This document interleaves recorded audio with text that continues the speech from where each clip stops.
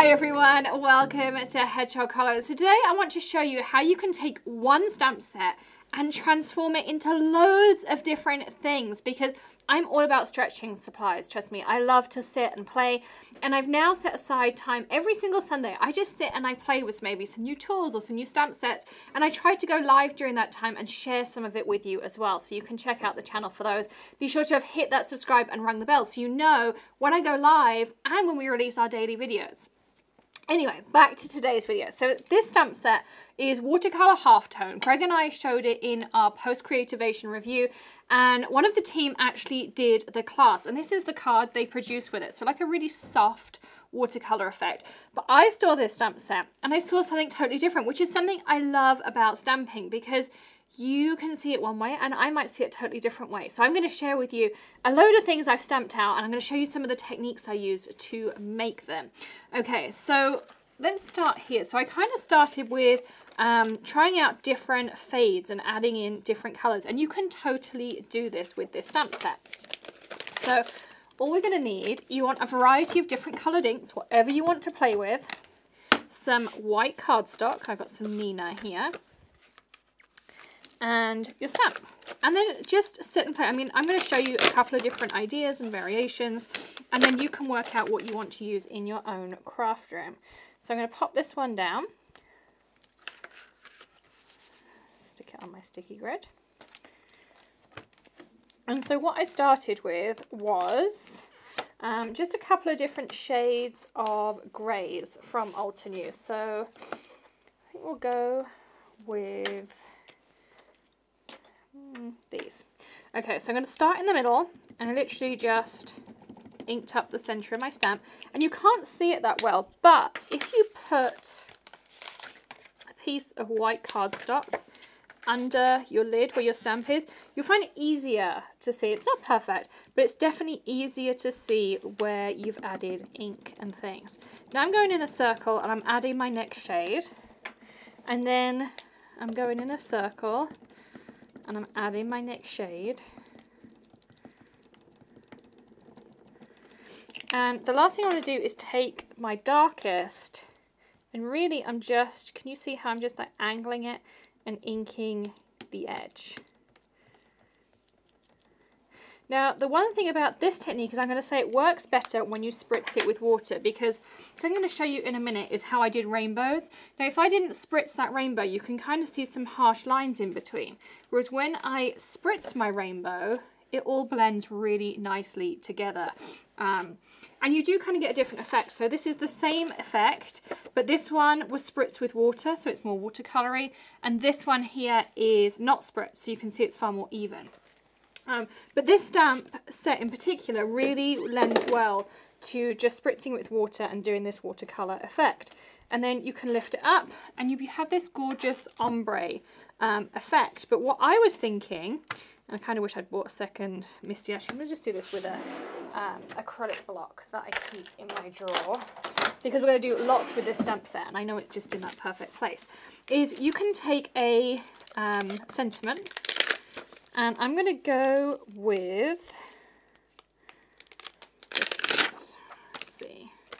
I'm going to go with Your Creativity Amazes Me. And you never know, you might be getting this as your birthday card if you're one of our Hedgehog Hollow members. Because we sent all our members a birthday card in their birthday month. That is one that we've made on the channel. So if you're not already a member and you want to receive one, there's lots of other benefits, but I think that's a super cool one. You can check out that join button that's below this video. But you could take this just like this.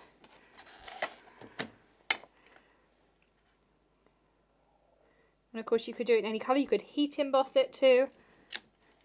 And you can add a sentiment in the middle, because you've got that lovely kind of ombre in the centre there. But isn't that just a beautiful card? So easy, you mount that up and off you go. So I love that. So that's one way to do it, is kind of the ombre, and then you've got the option of whether you do spritzed or not spritzed. You can play around with which you prefer, or do both. Okay, so I'm going to pop this underneath, and of course you then have the original option, which is the one, I think Jess might have done this class, and what she did was the same as I just showed you. She just used green on the outer pieces and pink on those inner pieces. Again, same thing. It doesn't look like it's been spritzed though, but you know, you can try out all of these different fun techniques. So just cleaning this off. And this here I was playing with just a solid black. So here you've got solid black where I've just, this one is one I spritzed, and this is one I just stamped out. So it also looks gorgeous just stamped out like that. But on this spritzed one, I had another idea of how you could customize it. So you could take your nicely spritzed, and again, I'm just gonna wipe off my stamp.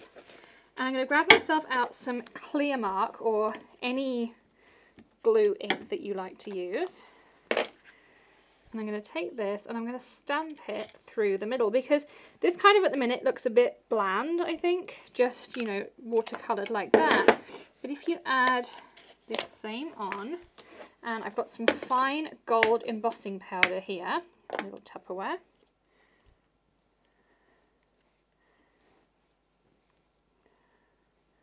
I'm just going to sprinkle some of that on, take off the excess, and give it a flick.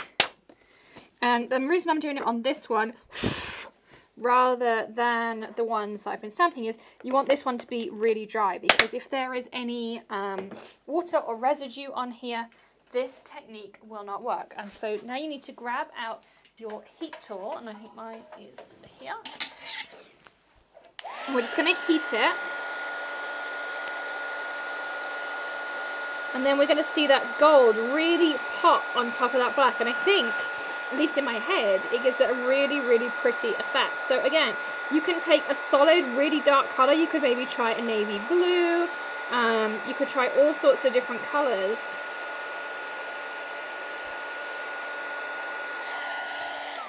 And now, look, you can again mount this into a really pretty card, and you've got that gold sentiment in the middle that really makes that dark pop.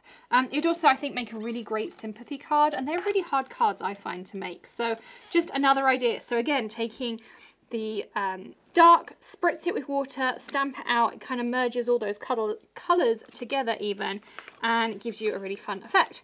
The same you could do here on the blue. So the same thing.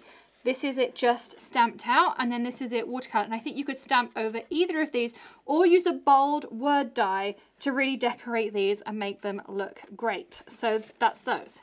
Now the other thing I found doing this is you can turn this into a layering stamp.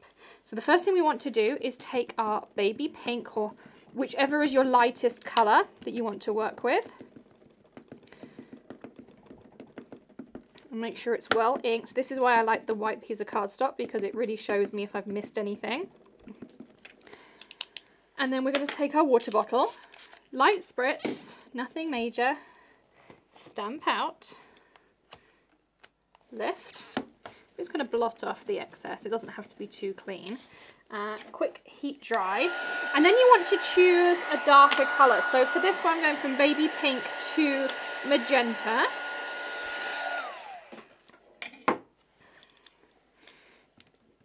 And so I'm going to take my magenta, ink up my stamp as normal, and this time we're not going to spritz.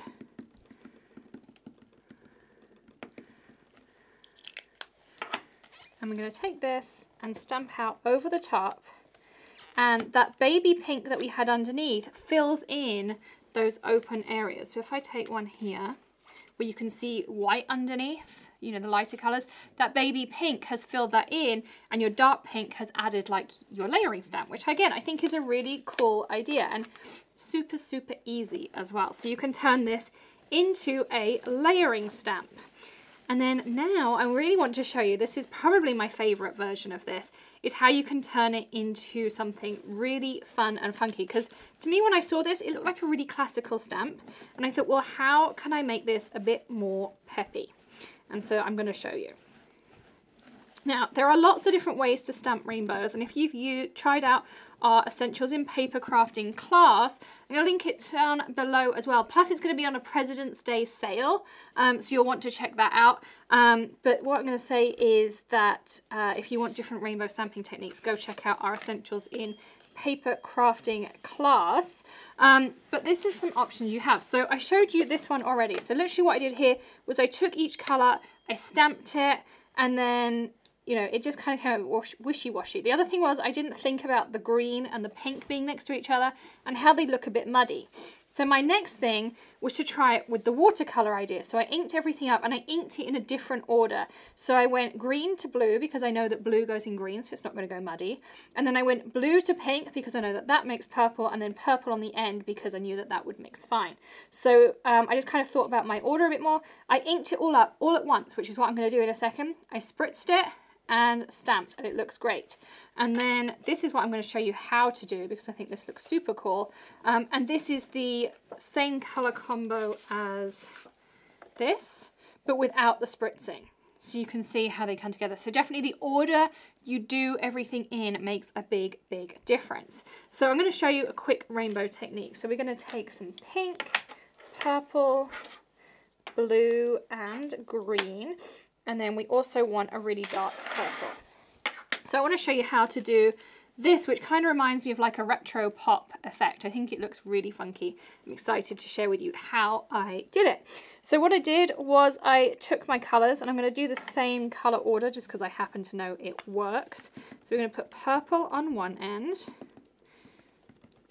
and I'm putting green on the other end. And it does not have to be perfect. And then I'm putting pink next to my purple.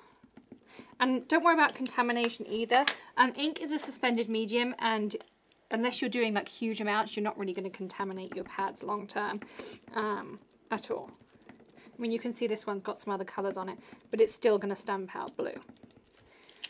Okay, and then we're going to do a light spritz and stamp. And that's just going to muddle all those colours together into a really nice set of blends. Look at that. Isn't that a beautiful set of blends? And you could literally just leave that there and not do anything else. But what I discovered, which I loved, was taking a dark purple. I mean, you could probably do like a really dark grey, a dark black, something else like that. And I thoroughly, like really thoroughly inked up my stamp like this. You see how it's getting really nice and solid. But then, because I just wanted it to be a bit more poppy, I took a piece of kitchen towel and I just like gently daubed over it. You see, I didn't rub or anything like that, just gently daubed.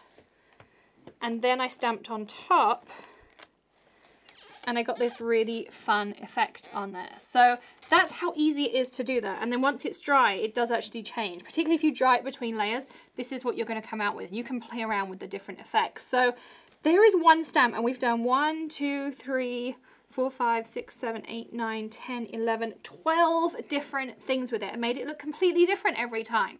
So I love these kinds of videos, and you saw how easy that was as well. Nothing complicated. So I hope you will try it out at home. Be sure to share your results with us. Tag us at the Hedgehog Hollow on social. And of course, hit subscribe, ring the bell, give us a thumbs up, and hit that join button. And of course, join me tomorrow for another tip, trick, tutorial, or maybe something a little bit different. I'll see you then. Bye.